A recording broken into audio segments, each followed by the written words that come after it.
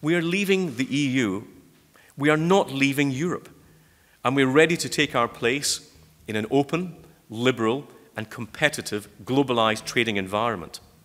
Flexibility and agility will be key to success in the globalized era, where we can trade at any time with any market that is functionally similar without it having to be geographically proximate.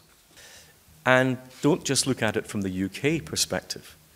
The European Union has a massive surplus in goods with the UK. Who does it harm more if we end up in a new tariff environment? Does it harm more those who sell more to the UK or the UK?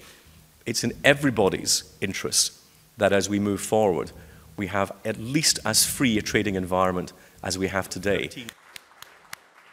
And thank you very much to all of you for joining us today.